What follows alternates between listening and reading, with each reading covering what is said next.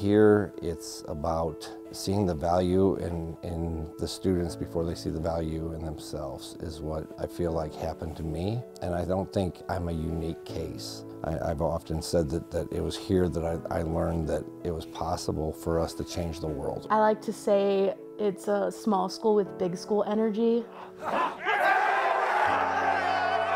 When I'm in a classroom, I feel like I can have a conversation with the professor instead of just being another student. And that interaction in a meaningful way, the individualism that I feel as a student at Monmouth is unmatched.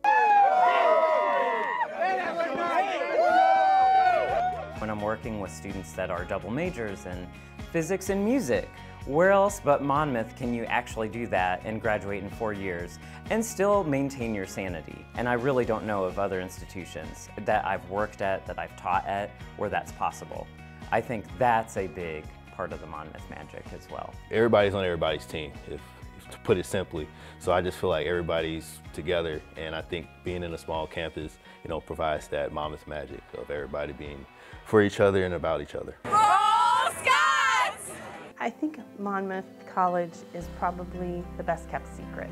We're sort of a gem hidden in the middle of cornfields.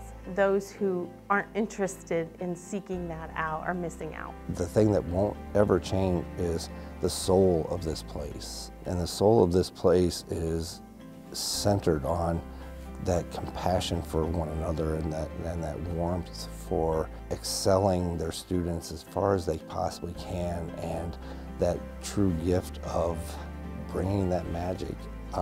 Because what's cool about Monmouth magic, in my opinion, is that Monmouth magic doesn't stay in Monmouth.